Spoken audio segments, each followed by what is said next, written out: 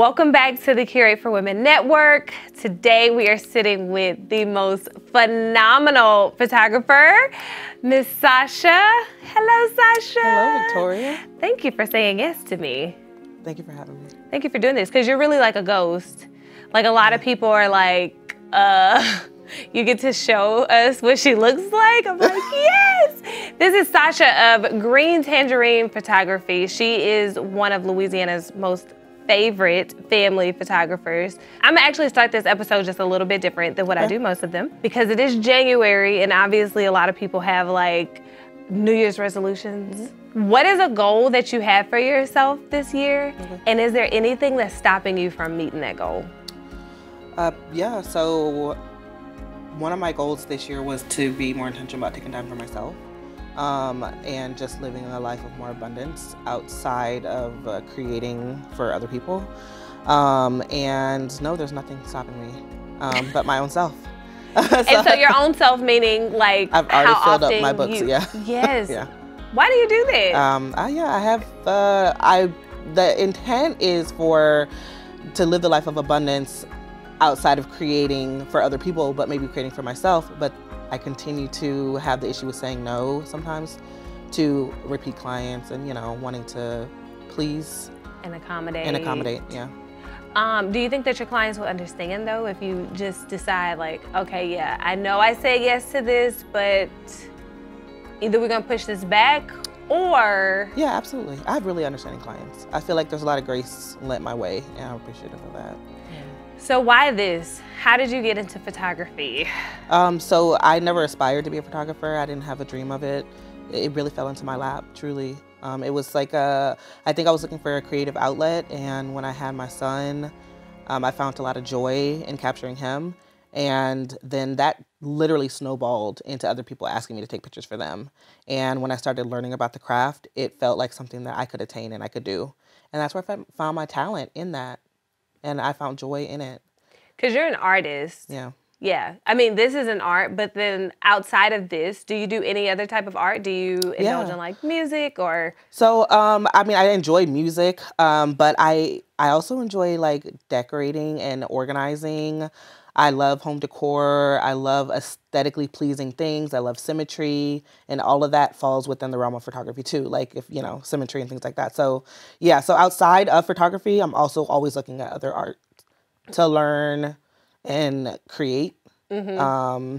This studio is beautiful. Thank you. And the way that you organize everything in here, like by color, by things, by design, like I love everything in here. Creating a space that feels comfortable and clean and open for me, it makes me work a lot better, I feel. How long have you been doing this? 10 years.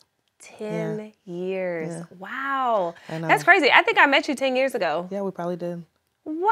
Yeah. That is crazy. And to see how much you've grown. But the crazy thing is like we're able to watch people's growth over the years whose work has been in the spotlight, because your work has been in the spotlight. You've been awarded a lot of times, but you have not been in the spotlight. Like I said, you are a total ghost. Yeah, and I prefer not to be. I think that the work should speak for itself. Oh, your work definitely speaks for itself. Well, if you can scroll down a page or on the internet and you can see an image and you know who that image belongs to, then to me it shouldn't have to be my face or my name, you know? It's crazy because I was saying all that to say, like, I met you 10 years ago, but I also watched your work 10 years ago, and I had no clue that you were just starting because your work was already so good. And I didn't feel that way about it, but I was affirmed so loudly from the outside that it helped me dig more and gain confidence to continue. Without those types of affirmations, I don't know that I would have. Yeah. So hearing things like that helped me grow. And when I look back at my work from 10 years ago, I cringe a little bit because I'm like, oh, I didn't know, but nobody told me that. Yeah. But that's good that you can look at your work from 10 years ago and cringe and still be proud of like what you're doing today. Because if you're still doing this 10 years from now, you'll also look at this work now and it's going to be cringy. Yeah. Only because of how far you've grown. Because I've also seen like a lot of photographers in this space that's doing what you're doing, and this is no like judgment to them, but you can always tell when people stop educating themselves Oh, yeah. on their craft. Always a student. Because it's not evolved, because Nope. their work is not evolving. Nope. Oh, yes, that's Yeah. true. But always a student. And I believe that. I've learned from everywhere. I learned from kids. I learned from my clients. I learned from other people. I learned from people.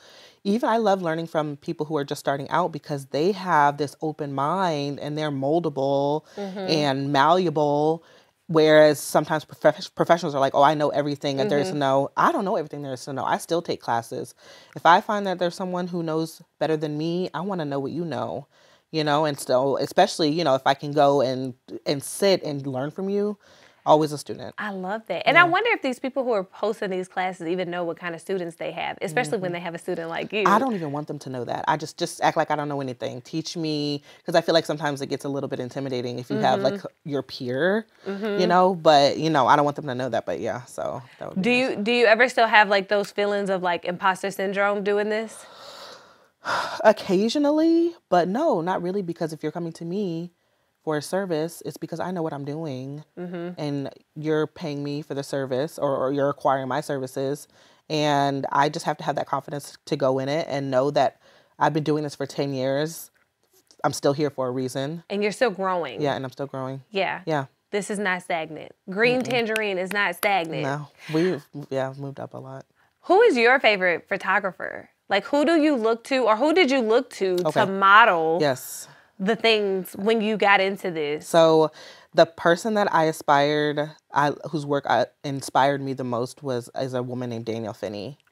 Danielle Finney is from the DMV, and she was a Black woman, and her colors were so vibrant. Her pictures were so crisp and clear. I would literally obsess, and I would just look at these pictures all the time.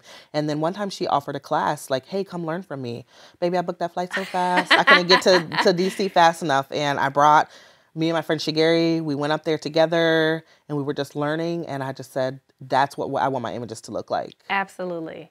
And we're friends now, Danielle and I, to this day. Oh, cool. Yeah. So are you guys are you in a space where you're able to learn from each other? I think that we are in a space where we're able to learn from each other. I actually just had some Toronto photographers reach out to ask they want to teach a class here. And they're saying, can you lend us your space to teach a class? And so that's wonderful to have people all around the world to say, hey, I know your work. I love it. Yes. Can we come there and work together? Yes. Yeah. I also love that you said that you didn't aspire to be this. It just kind of happened like haphazardly. You had a kid. You love photographing your kid, because who doesn't think that they have the most gorgeous kid? Yeah. I mean, you do have the most gorgeous kid. And I'd imagine that taking pictures of him was like super fun to do.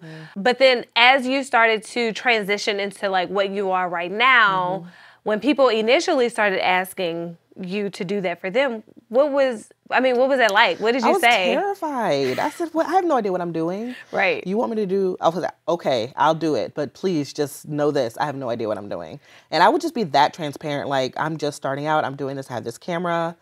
Here we go. And so there was a lot of times where I felt like the images were like, oh, they're going to hate them. And the parents would be like, oh, I love them so much. And I was like, great. I was relieved. And a lot of times that was what kept me going, because even though I would be hypercritical of the work, the client would be very happy. Do you still have those moments sometimes where you're like editing pictures and you're like, oh my gosh, this could be way better. This client is going to hate this. Yes, absolutely. Yep. I'm like, this is not my best work. Do you ever get those clients? No, never. Okay, I didn't think so. No, I'm thinking in my head, like, this is not my best work. I could have done better. I could have done this better. I could have done this better. But I'm glad for that criticism within myself, because then I learn for the next time. Oh, for sure. But when I deliver, it's nothing but like, thank you so much. And they're grateful. It's something about artists and creators. It's like, as soon as you get comfortable with your craft, that's when people stop appreciating it. But like when you start to, and honestly, it's like being in this space, though you don't want to be people pleasing in the sense of like doing what people tell you to do, but you have to be people pleasing in the sense of giving them a product that you and them, you and they could be proud of. I was talking to someone the other day, and they affirmed me in my work and my business, because I posted something about like, having a small business. And then she was like, your business isn't small. I said, well, it's just me. And she said, and she affirmed me in such a way that I said, I don't hear this very often, because I think once you reach a certain level, people feel like you don't need to be affirmed. We still need affirmations, because because we're constantly still growing and evolving and like looking at our work and criticizing it. And so that means a lot when I hear those types of things. I just think that women, when you work behind the scenes, when you're doing the things that, like I said, like people can see your work, right? And your work does speak for you. But sometimes I think that they could appreciate it more when they finally get to meet the person. Yeah. Like, I think it is so beautiful that you've been doing this for 10 years and there's still so many people that's like, I don't even know what that person looks like. Yeah. I don't know if it's a woman. I don't know if it's a man. I don't know if it's a white woman. I don't know if it's a black woman. Yeah. You know, you are, to my knowledge, the only black female photographer that does the type of work that you do. The newborn shoots in the style that you do it, the maternity shoots and the family shoots. Yes. How does that has to feel like so much pressure for you. And the way that it feels like pressure for me is that I cannot accept everyone. That's the only way that it feels like pressure for me. I love doing what I get to do. There was a market for it. It's a niche. It took a lot of learning and intense like preparation and learning about baby anatomy and their spines and their heads and safety precautions. But now that I know it, it's excellent and I love it. But the only reason that it feels like a lot of pressure is because I cannot take everybody. There's so many babies born every month. And at some point I just have to say no. Yeah. And because then you won't make time for you. Yeah. And I do have a referral list and I do send them. I'm not going to just leave them hanging like, sorry, I can't accept you and your baby. Good luck. I have, but I have a referral list because I want everybody to be able to have that, even if it can't be with me. Right. When you started and people started reaching out like, oh my gosh, you take these pictures. Da, da, da. How did you set up pricing for that? So I underpriced myself for a long time because out of fear, like I didn't deserve to make this rate. I didn't deserve it. And then I sat down with someone and they said, well, are you going to do this for a living? How are you going to live off of this? And I was like, I have no idea. So then gradually, and then, you look at the market, you look at the medium income where you live, you look at your cost of doing business, you do all of this and you're realizing like, and then when I raised my prices, it was like, wow, she's so high, she's really high. Like, I'm not going to go to her, and I would hear the whispers about my prices being too expensive. That didn't bother me though, because I knew that I would deliver the quality. At the end of the day, people just want what they pay for, and they're happy when they get it. Correct. So being able to price myself maybe out of certain people who didn't appreciate the work and into the clientele who do and want the legacy of having timeless photos forever was exactly what I needed to do when I raised my prices. When you are paying for services that are sometimes not a tangible thing. Yes. It's hard for people to appreciate stuff like that. And here's the thing, and I don't shame anyone who can't make the investment. I understand. As long as you're documenting your family, whether it's with me or on your iPhone or whatever the case may be, I'm happy for that. I understand if you can't make the investment. The truth is that I have to make a living as well. That part. And so I appreciate anybody who inquires with me, and if I don't hear back from them, I don't take it personally. At the end of the day, I'm a business to them. They're seeking out a service. Correct. And I'm okay with that. I don't think it's too high either. And in fact, I have some clients who are like, when are you going to raise your prices? Because you need to go up. And I haven't raised them in a few years. Okay, well, let me get up in here before you do it again. I'm just kidding. Put you on that schedule. I know. Get on the schedule right now. How fast do you book your schedule? I recommend people booking 6 to 8 months in advance. I recommend that if you're pregnant. If you're pregnant right now. So typically I know that my clients are pregnant before their family because they will tell me so they can book before they even hit the second trimester. And I zip my lips. I don't tell anybody. Smart. Yes, I'm very quiet. I never ever divulge information, and they feel trustworthy enough to do that. So, but they want to get a spot. So then they book. So I think that's a good. So I say 6 to 8 months. Yeah. You got to be very responsible to book with you. Just, I just had it. It's January. I just had some booked for Christmas. I said, finally, people are getting it. This is what I need. I need you guys when to they not reach out you, in October for Christmas pictures. Right. When they You're reach late. out to you at enough times and know, like, dang, even a month out, I can't get a session. First, that is beautiful. But it's not me being any kind of way, but I do have to separate business and personal, right? I have to have time for myself, and I have to have a couple of days off.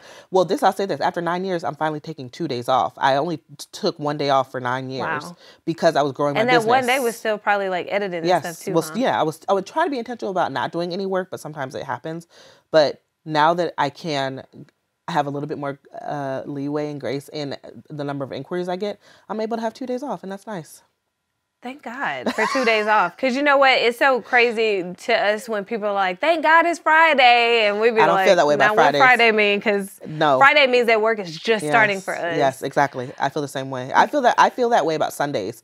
People don't like Sundays because they're like, Monday's coming, but Monday's my day off, and I love it. Everybody's gone. Everybody's at work. Everybody's at school, and I can just do what I want. We typically love Sundays, too, because nobody's trying to film on Sundays. Nobody's even trying to work on Sundays. Sundays are a lovely day. Yeah, I love it. Yeah. Sundays is a lovely day. Yeah. Friday is typically when my headache starts because I'm like, dang, this is usually the time where people could get out, they could have fun and all these things, but I'm like... I just expressed to my sister that Friday felt so lonely for me. I don't like Fridays that much.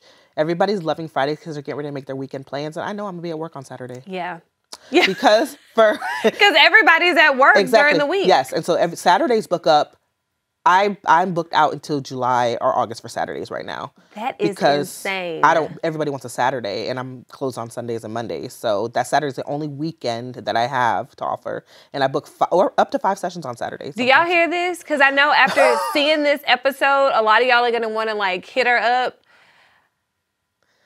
And depending when it comes out, you might not. It might have to wait till 2024. You may have to, depending on when this comes out. Y'all still gonna watch this in January. So first of all, high five, because that's beautiful. Thanks, congratulations. Thank You started this business because of your son. Yes. Obviously. Do you ever tell your son thank you?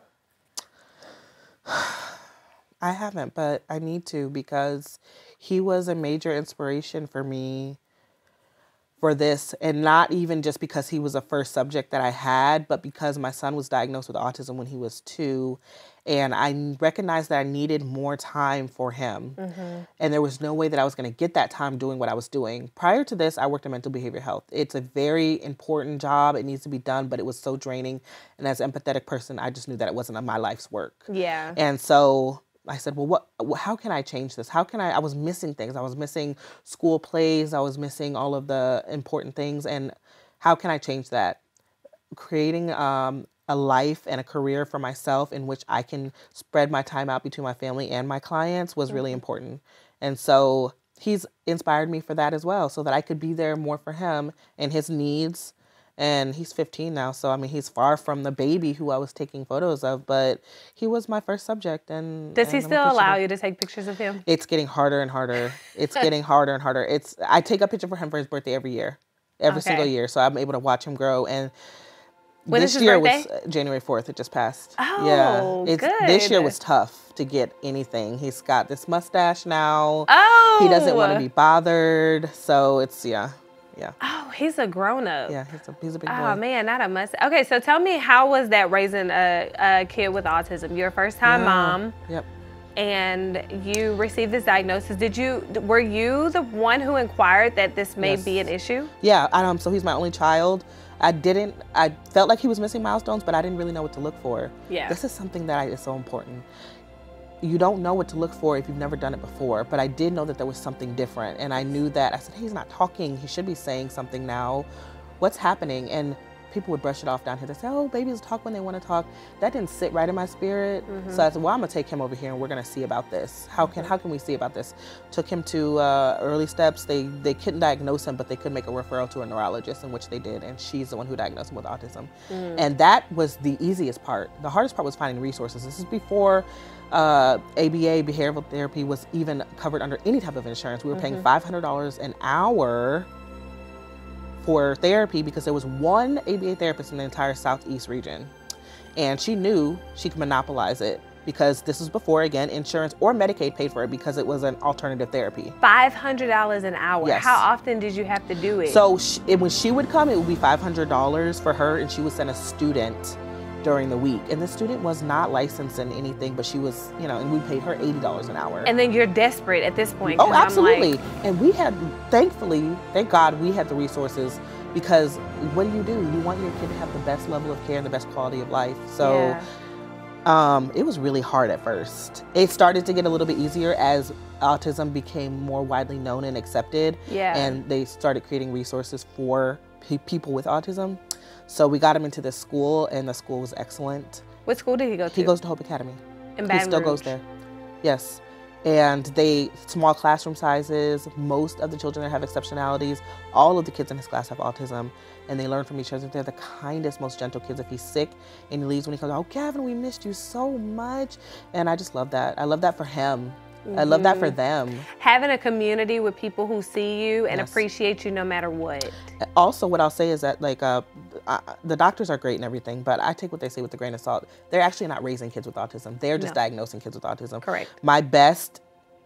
The best people that I have in my community are other parents of children on the spectrum, because we get to talk about our experiences. And I have a friend now who has a son who's younger than us, and she's like, I'm really struggling with this. What did you do? And I'm like, here's how I can help you. Here's the resources that I can offer you, because I have the oldest kid with autism. I love that you said that I take what the doctor says with a grain of salt. Yes.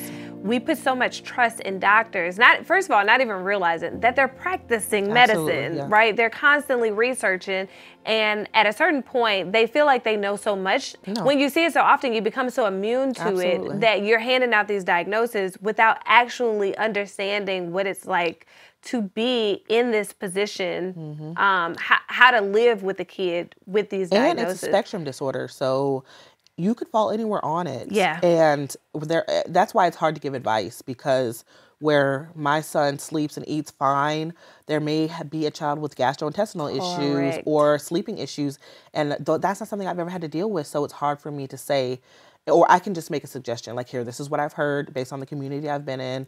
Let me lend a hand, or let you talk to this other person who's dealing with the same thing. Yes, because we have so my son is, he's on the spectrum. We don't fully know where as far as like his learning abilities, because he was born completely blind, but with disorders that causes mental delays, right? And we were desperate to find help. We were reaching out to so many people. We were trying to find groups that we can be in on Facebook where we can like find other people who are dealing with what we're dealing with. But what he had was like 1 in 10,000 people had it, right? It was bananas. And we're 1 in 50.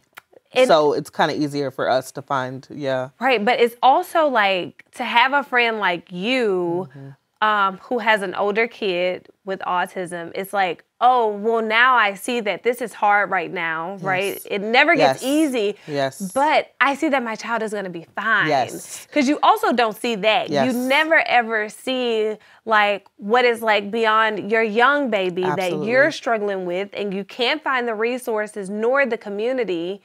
And now you have basically like, you've guinea pigged this thing. It's inspiring. And a friend of mine just told me, she said, I look up to you guys because my son is 7, your son is 15. You've reached this milestone. Yes. I see that he's able to do all of his activities of daily living on his own. He's able to shower, dress, cook, these things. Yeah.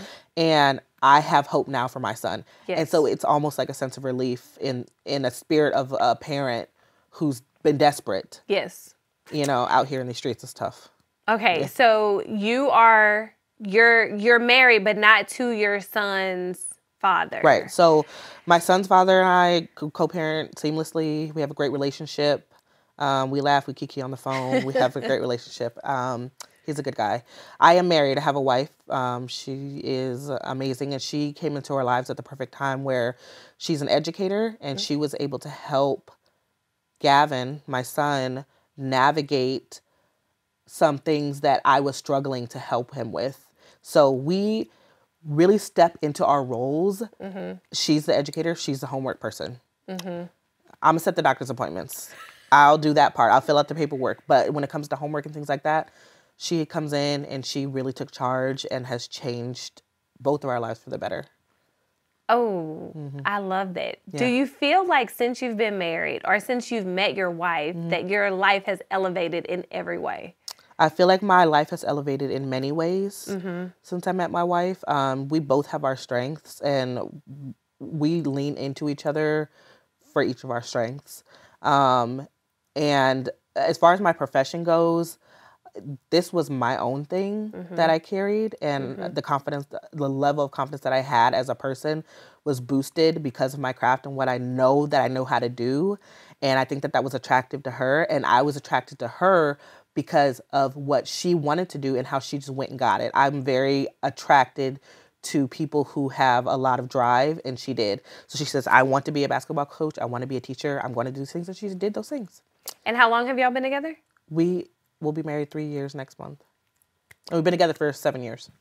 What was that transition like for your son when you married a woman? Is that even a thing? Like, does he even look at that and think like... No. The one thing that I really love about Gavin is that he doesn't ask a lot of questions about things. I think that if he trusts someone and he knows that they're around and they're kind to him, he doesn't have any issues. So he didn't ask any questions about it. He wasn't like, who is this person living with us? He just knew that Kim was around. His dad is still always around. We're always all together. We're a village.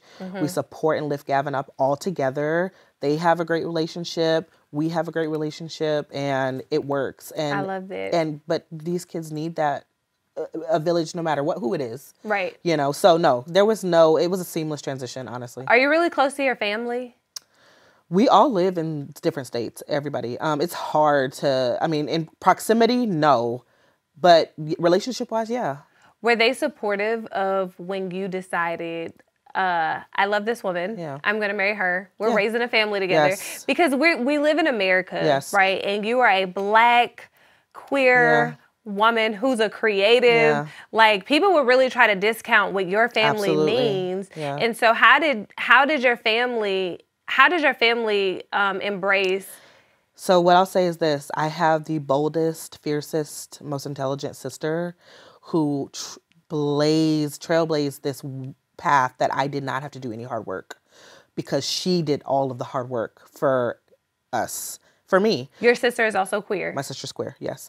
And she did the hard work years ago in high school, where one thing that was so important to us was to change the narrative and the thinking of our family as far as like homophobia, transphobia, and all of these other phobias went. And the way we did it was that, like, this is the lives that we live.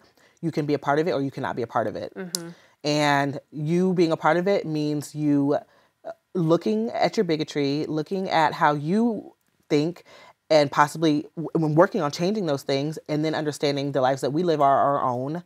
And they have beautifully transitioned into loving, open-armed people. We go there, it's no problem, there's no issues.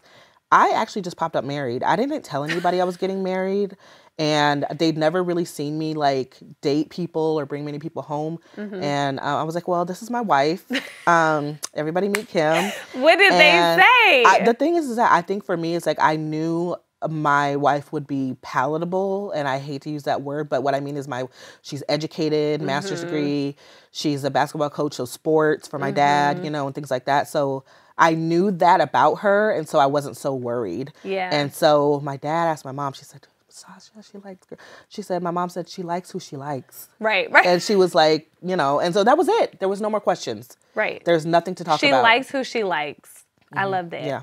Because clearly you can't make a baby with another woman. I mean, you can't now. Science has gotten very, very advanced. I mean, a lot of things are possible. A lot of things are possible now, and thankfully, there have been people who have made the way for that to happen. But no, there's no issues in my family. We've really helped them to grow, and I feel like with the older generations, you have to either, and there have been people that we have cut off. Yeah. There are people in our lives that we decided that we don't want to allow ourselves to be affected by your lack of change and open-mindedness. And so we're just not going to be a part of your life either.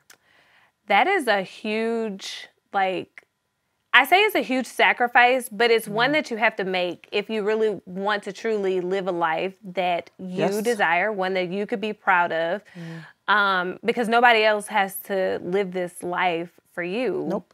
And the life that we want to live is a life of joy and abundance. Yeah. Abundance. Yes. And intention.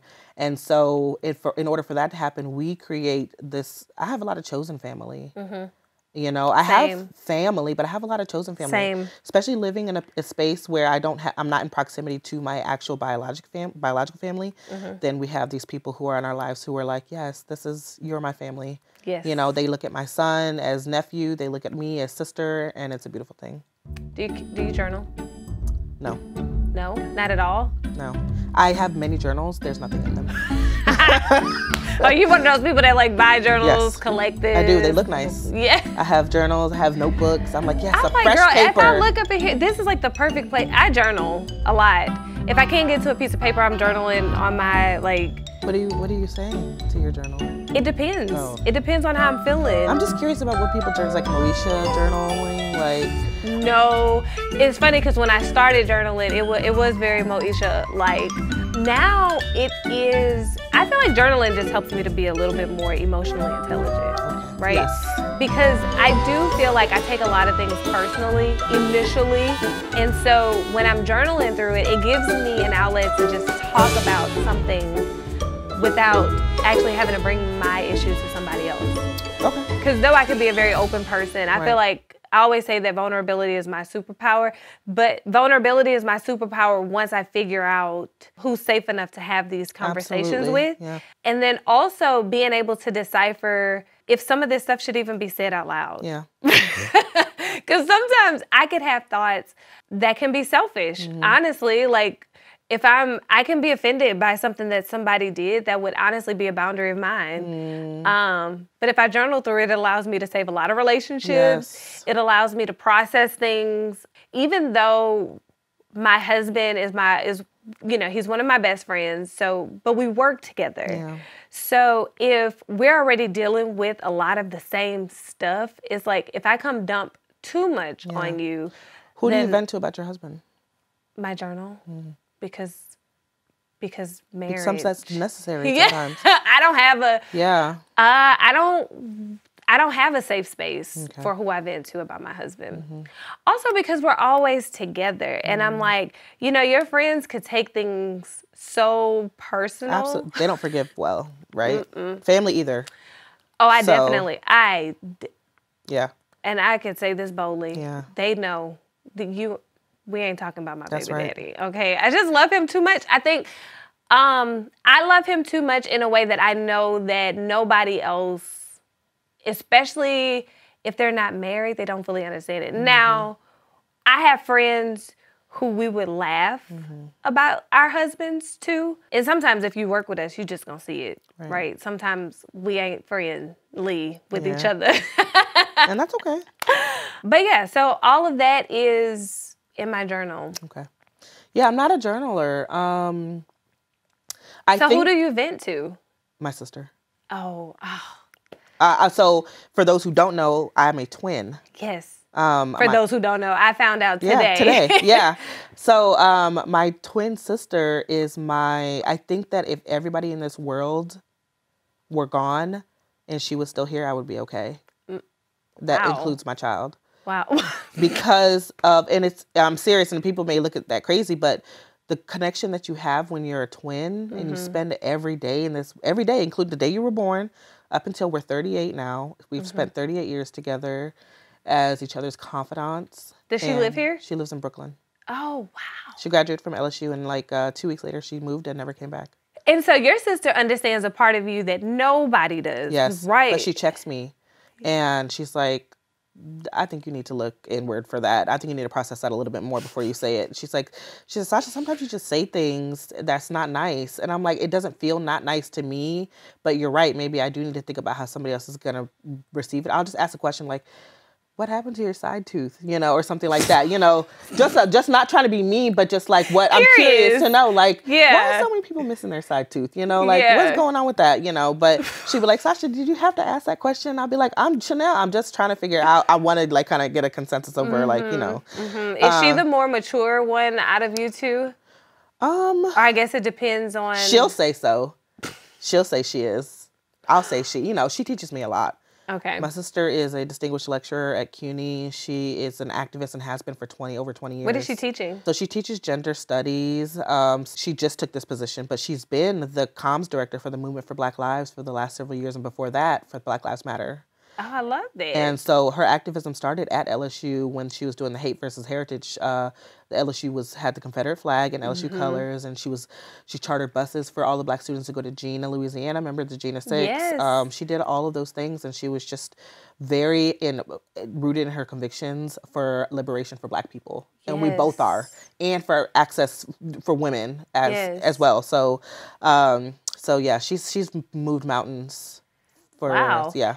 Okay, your sister's like a superhero in my eyes. Truly. Like, In my I eyes would too. love In my eyes too. to meet her. I admire her so much, and I tell anybody I tell about my sister, you know, and Yeah. I think she does the same for me. One time she was in the airport and somewhere, and so oh, you do green Tangerine photography. They thought that she was me, and then one time I was in DC in the airport, they go, Chanel, and I go, nope, Sasha.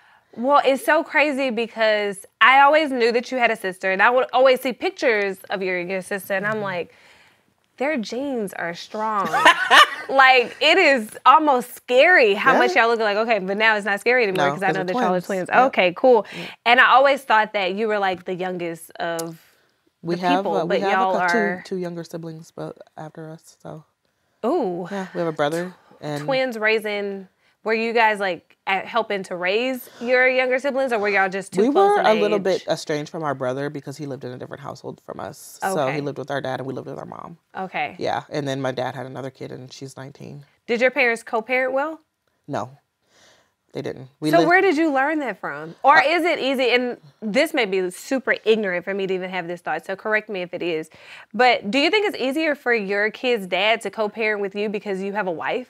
I feel like women are easier to just deal with. Maybe, but what I'll say is I think the emotional maturity that he and I both have and us knowing we're lifers. That's what and you guys are too, right? In the way of you have a child who you may have to care for the entirety of their life. Yeah. And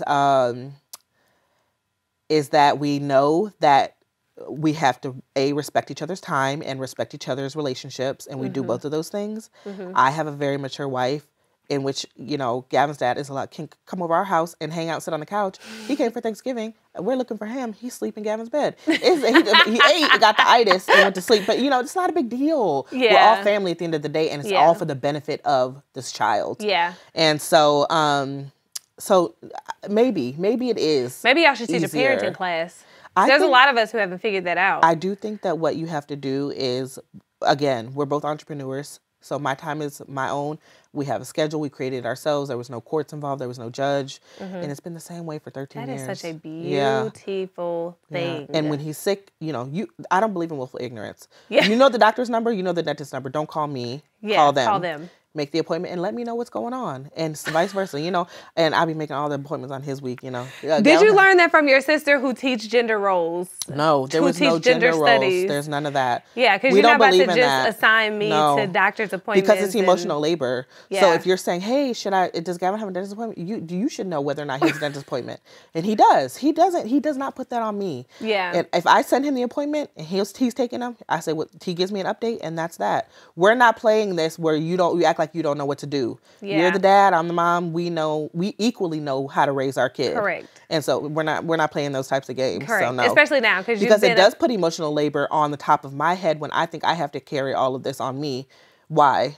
We're not allowing it. Yeah. You know, and I encourage other people, and particularly women, not to allow that. Yeah. He knows how to do it. Let him. Do you know what I'm saying? You know, so we're not. We're acting like that. Yeah. Having a family, coming from a broken home is, for lack of better words, that's what we call it when our parents divorced and live in separate households. Yes, we did. Being raised by parents who did not figure that out, right? Who did not figure out how to co-parent well. How did that affect your relationship or how you view marriage growing up? That's a good question. So when my mom remarried, we moved across the country. I'm from Los Angeles. At the age of 13, we moved to Ohio. Oh, God. How is that?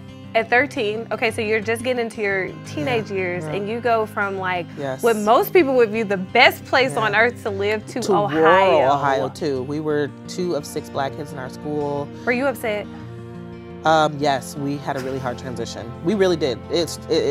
My stepfather, I don't call him stepfather, I call him dad, but he worked in the automobile industry. He was a mechanical engineer. He worked for a Ford Motor Company, and that's what took us to Ohio. Okay. But that shift, although I didn't like it, set us up for a life of abundance because we then learned how to work harder. We then learned about educating ourselves. We learned so many skills from him and from that.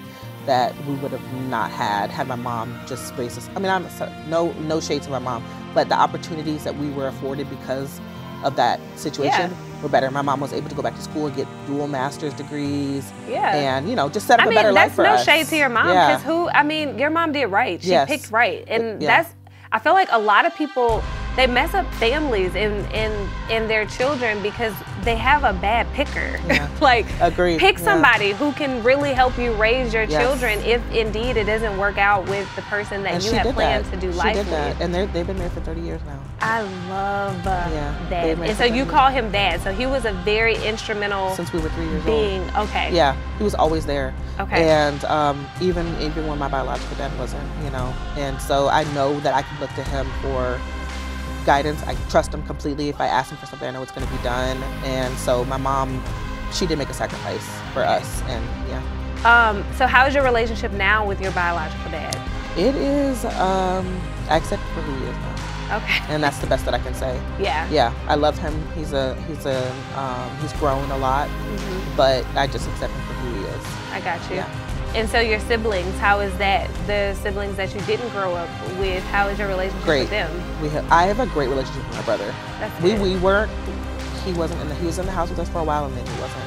So we lived in Ohio and he lived in California. And that was really hard for all of us. But oh, is that your mom's son? Yeah.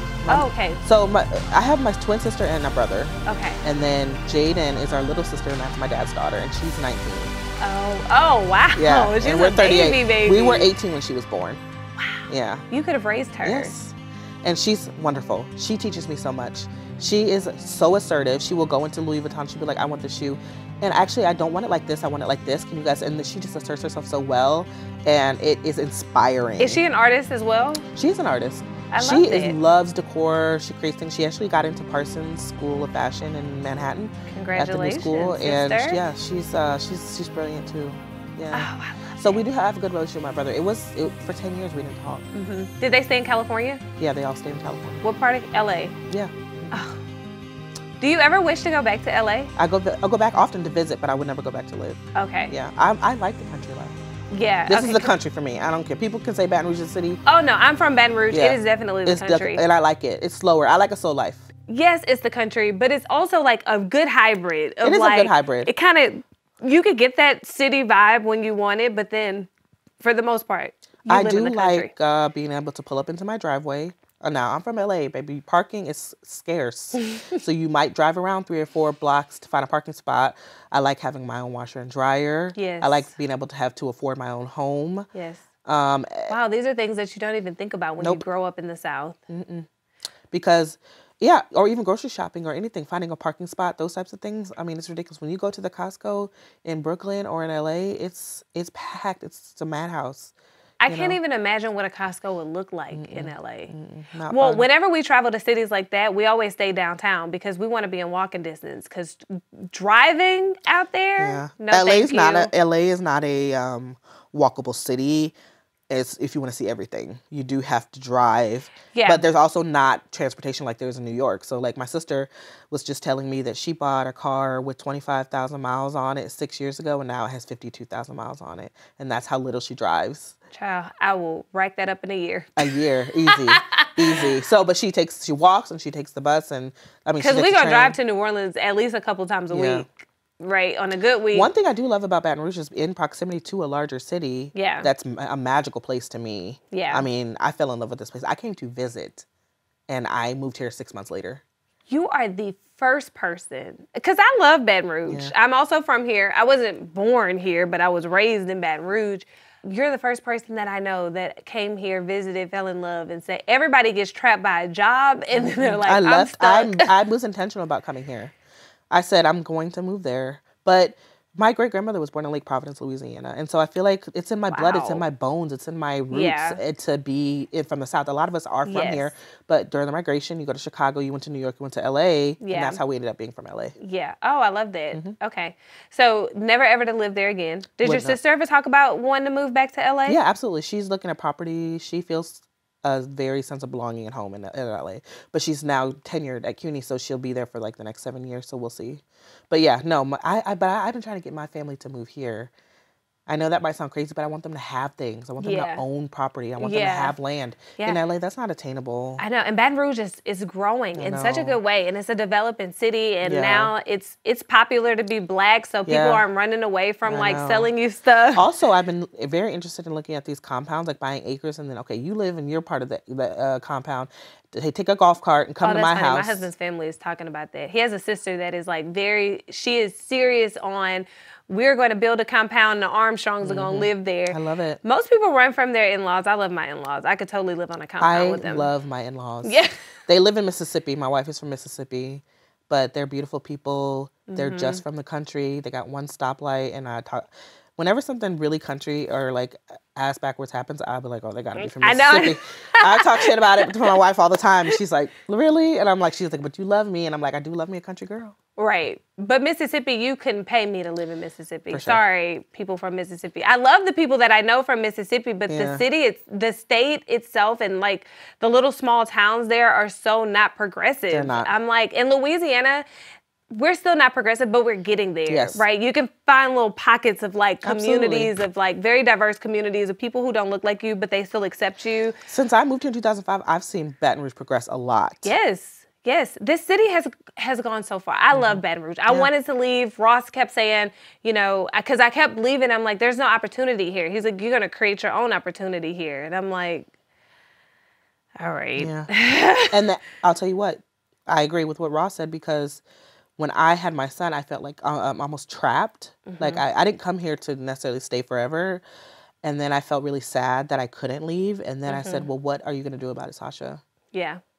And look what you did about it, and Sasha. That's it. That's what there's a bubble. I live in this bubble where I have my work, my studio, my home, my wife, my son, and my chosen friends and family. And it feels so beautiful and nice and abundant to have that. And look what you did about it, Sasha. Look what you did in Baton Rouge. You have people from all around the world wanting to come here to meet you, to learn from you, to be your subject. To Baton Rouge. Yeah. Girl, people are running away from Baton Rouge. Nobody wants to be in this. And you've created such a really good space, such a safe space, because if, for a lot of people who haven't had the opportunity to be photographed by you, they don't even understand what a silo it is here. Like, what a beautiful, calming space it is. It smells good in here. Yeah. It's very light in here. Yeah. I just want to live here. Yeah, I find that when people are in a space where they feel comfortable, they feel more comfortable getting the pictures taken. And then I create a relationship and curate a relationship with my clients in which I get to watch their children and families grow by a child a year, or for the last 8 years. I've had clients for 9 years who every year I've got to see their children grow, and that means a lot to me. You were the first person to take a picture of me where I actually looked at it at first glance and loved it. I am so not photogenic. I hate taking pictures. I hate being photographed, but you did our pictures for when I was pregnant with Cece, and then you did Cece's baby pictures, and they were beautiful. Like, that was the first time I ever saw a picture of myself and was like, oh, she did this. Oh, you guys have such a beautiful family. And Cece was Thank you. Such a chunk, and I know she was a big girl. I know. Oh man, you should meet her now. She is. That sweet little baby that slept through her entire session now gets up yelling my name. She literally does, Sasha. She wakes up and she's like, Mama? Mama? And then if I'm like, sometimes I'll sit there for like 10 minutes before I answer her. And then she yells at me. And then if she knows that her daddy's home, she's like, Daddy? Mama? Like, basically it's like telling we your want daddy to raise fierce, bold daughters. Yes. But then they be fierce and bold to us. And we're like, who are you talking to? But you want them to be fierce and bold in this world. Oh, I love Cece's personality. It is just scary to me because I'm like, not everybody's going to embrace this as she gets older, right? They don't have to. They don't have to, but as a mom, it's still scary. Because I remember encountering so many people who wanted to dumb down my very vibrant personality to the point where it made me feel like I was too extra. Like I was just doing too much. And so while she's walking around being spunky and being like that part of herself, I love it. Now, when she's being that person who's like throwing herself out and catching fits because she can't get what she wants, I'm like, It'll pass. There's still a belt waiting for you, Yeah. little girl. Yeah. She never felt a belt before, but she done felt this a little tap tap. Yeah. I actually have never used a belt on Gavin. I don't spank him. We never whooped him.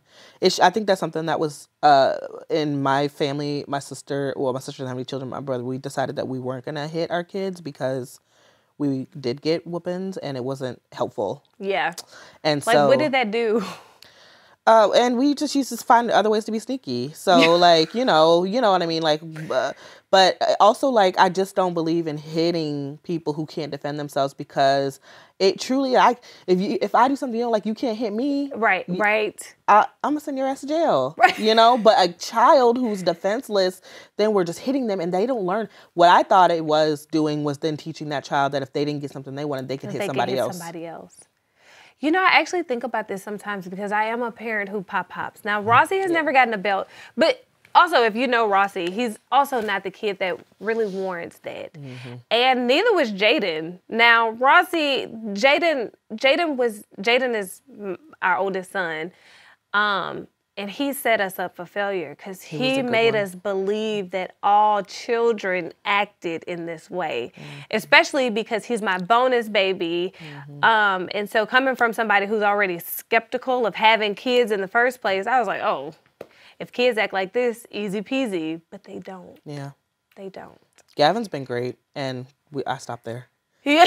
You're not about to trick me into having Because you already know it does not even work like this. You already know that kids don't come here well behaved, and so Cece came here and showed us very much so that no, kids don't act like this.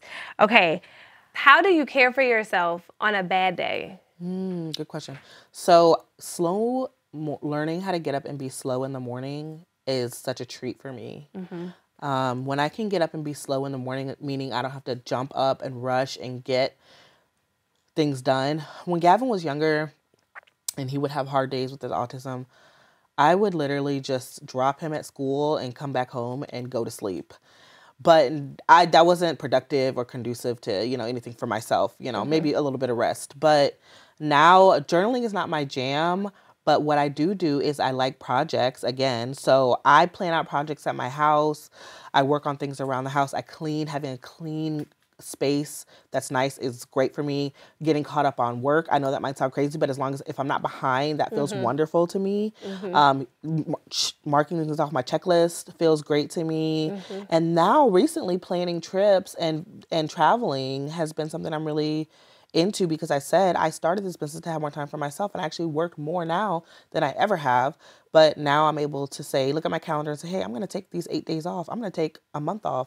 I'm going to take this time off and do things that I want to do. And now making core memories and spending time with my friends and being social. I decompress by being social. I'm a talker. I love to be social. My wife is not. We're very different in that way. She's not a social person. She's very guarded. That's interesting that you're so social, but a lot of people don't even know you. I'm social with the people who I want to be social with. What I was telling you before was like, I spend time with whom I want to spend time with. And if that is not mutually beneficial in the way that we find joy in each other's company, then I don't see the point of that. Yeah. So I am social with the people I want to be social with. But you're right. I do keep my business and my personal life very separate. I actually have separate social media accounts for everything. And sometimes, clients will filter in a little bit into my personal life, and it's because I allow it. Yeah. Because I've created then a friendship out of that client, and then I learned to trust that they are open and understanding of my life, which is me being a queer Black woman of color who has a disabled son, and I want that to be something that is like, there's no questions. We're not gonna, but I do keep things very separate, and that's intentional. Yeah. I do believe that if you want to create a large following, you have to be intentional about what you put out there. Yeah. And for it to be organic. So I don't put my dinner or the things I did on my professional page. People follow me because they want to see pictures of babies and other things. So that's what I put. I put that there. Because you also lose your following if then you start straying away from what people want to see from you. What was it? What was the purpose of me following you? I love your pictures. Yeah. And then if I start entering and putting in things that have nothing to do with that, I don't find that helps. So I keep it separate. And that makes it easier for me as well. That's a good nugget for entrepreneurs. I do. I give that. I do. I tell, because I teach photography as well. So when I teach my mentees, I tell them keep it separate, you know. And if you can't, at least let it be let it align, Yeah. you know. Because the thing is that, like, you know, at the end of the day, sometimes people won't hire you because of your personal things, and oh, whatever. I mean, that's fine. But if you're really needing the business, and you're just starting out, you might want to maintain that professional look if you can, you know. Yeah, I love keeping everything separate. We have a film agency called Fourth Floor. Our personal life is nowhere on there. To people who don't know, and I say this too, like, mostly Ross, he's such an enigma, right? Like, you think you know him, but then you don't. And most of your connection with him is through his work. And I love that. And that's what I adore about you. And honestly, I'm just drawn to people like that. Like, well, Ross would text me and be like, Sasha, when are you coming over for dinner? I know. Ross would text me, faithfully, like, when are you and your wife going to come over for dinner? When are we going to see you guys? And it felt like, just from when we very first met, speaking on the panel for Sam Ross's panel, after that, Ross was like, when are we going to see each other again? And it was like, you know, and that made me feel good. And I felt a genuine connection here. Because when he loves you, he loves you. Yeah. And let me tell you, it's like a big inner circle. And people are always confused about who's closest to us. Yeah. And I don't even know if that's intentional. I think that, and I said this earlier, like, God just, he honors your true intention. And so when we find people who really just kind of match our lifestyle in a sense of the things that we cherish, the things that we honor, it doesn't matter that your life doesn't look like ours. That's right. But you have the same, it's like we mesh so well. Like a kindred. Yes. We met you and you were like instant family. Yep. Even the very first conversation. Will you send me that picture the other day when I was doing your henna? That's my old life, guys. When I was doing your henna tattoo. And I remember that conversation. I made your henna tattoo bigger just so that our conversation could last longer. Because it was like instant family. Yeah. What does retirement look like for you? So I'm very diligent about putting aside what I need for retirement. The one thing that I think about is Gavin and what his life will look like. So I don't know that I'll do this forever. I think that I really love teaching photography. And so maybe I will pivot into a educator role and less physical manual shooting. So we'll see. But it looks more like getting back to where when I used to take my camera wherever I went and take pictures of anything. I don't do that anymore. Yes. When I'm done with clients, I put it away and it stays there until my next session.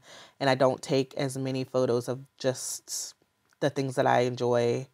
Because once it became my occupation and my career and not my hobby, it changed for sure. Yeah. It does do that. Yeah. That happens. Yeah. I think that's a good entrepreneur nugget to know that if you turn your hobby into your career, you still have to find ways to love it. Yes. Because you definitely don't want that to turn into work. Right. Your clients feel that. I feel that your clients definitely feel like when you're overwhelmed or you're starting to get into a season where you're burnt out and then they're just... I think the hardest thing is having to perform when you don't have the bandwidth to perform. Yeah. But you have to perform.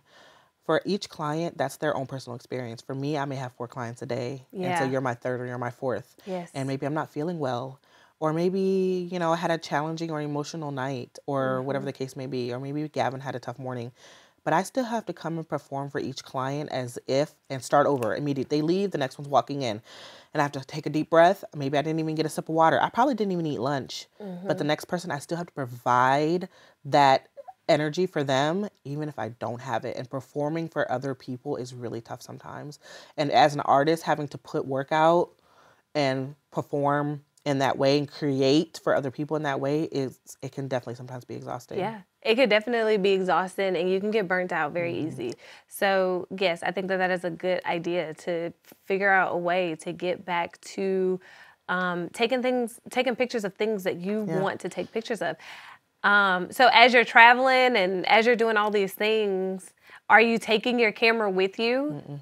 Do it. Nope, I don't take it with me anymore. I leave all of my gear at home. I got like the latest iPhone. I'm like, I'm just gonna take my phone with me. And I mean, but you're a photographer. I'm sure that you can make the pictures on your camera look like I mean, I do what Apple makes them look like. And I'm okay with that, because you know what? Everything does not need to be documented. I do another thing that this has taught me is that everything doesn't need to be documented. When I see the moon and it is just showing off and it's looking so fine and so beautiful and so abundant, and I'm like, God, that moon is gorgeous. Let me go take a picture, and it looks like this, and I cannot prove to anybody else in the world that the moon. I'm like, so I have to tell people, go outside and look at the moon, because the moon has taught me a lot in the way that everything is not meant to be captured. Or also, everything is not for everybody. For yourself. Yeah, and everything I don't think is for everybody. I think that when sometimes when we're traveling and we're out and we're doing things, and I'm like, social media will get you caught up in wanting to prove to people that you live such a great life. And I've definitely gotten to a place where I'm like, I always forget to document what we do, because we're having such a good time. But aren't you happy to be present and be there and enjoy it? Just be here. And I don't have any regret that I didn't take a photo, because I actually have the joy in my heart and my body and the abundance that came from that. Because you were there. Because I was there. And it's just so much of this. The brain is very malleable. What I know from filters, and I've seen this shift in the last 10 years, filters, Instagram, the brain is so malleable that people actually think they look like what they look with the filter on. So then when it makes my job harder, because then they're like, well, I look like this when I take it with my iPhone. Let me explain exactly how that works. So if you're doing this, that is different than me doing this. And then there's no filter that's changing the shape of your nose and your mouth and your eyes, because that's what filters are doing.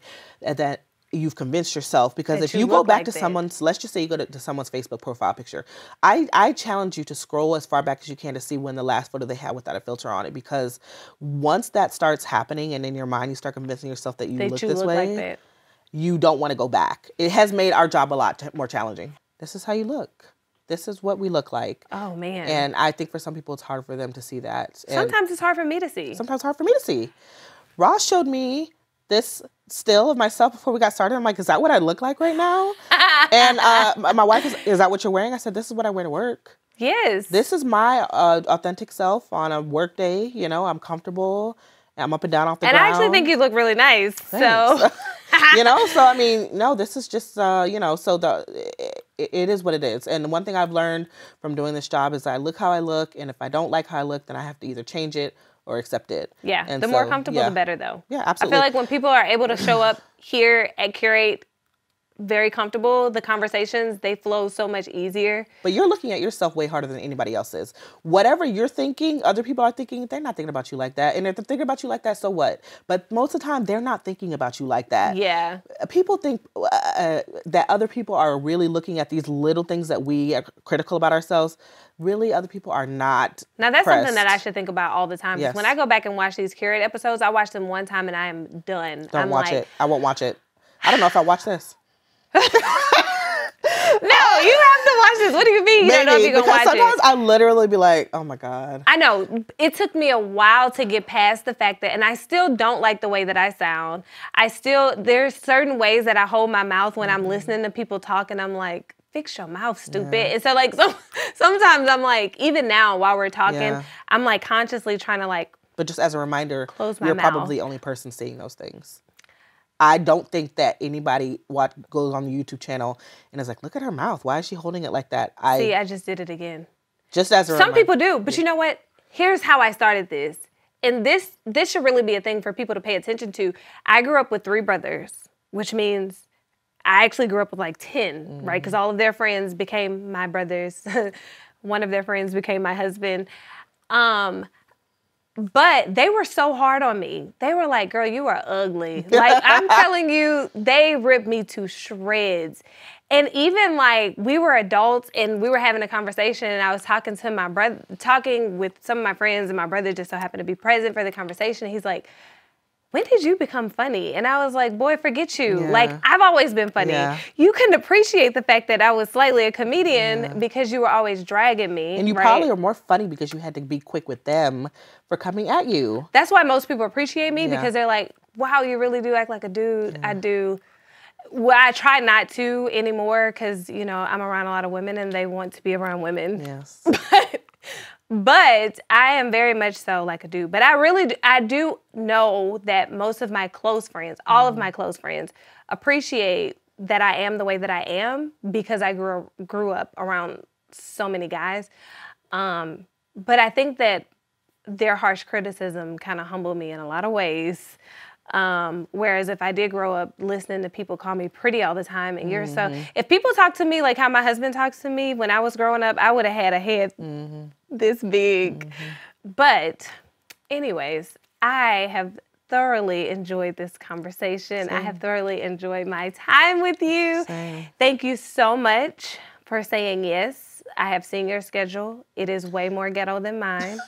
I think we might be on the same page. I've met a lot of photographers, female photographers, black girls, young black girls who are aspiring to do what you do. What is some advice that you would give them as they pursue a career like yours? Sure. Yeah. So I was just talking to your niece Monroe, who's an aspiring photographer, and something that popped up in my head was that, you know, as professionals, one thing I'll say is to be slow to call yourself a professional.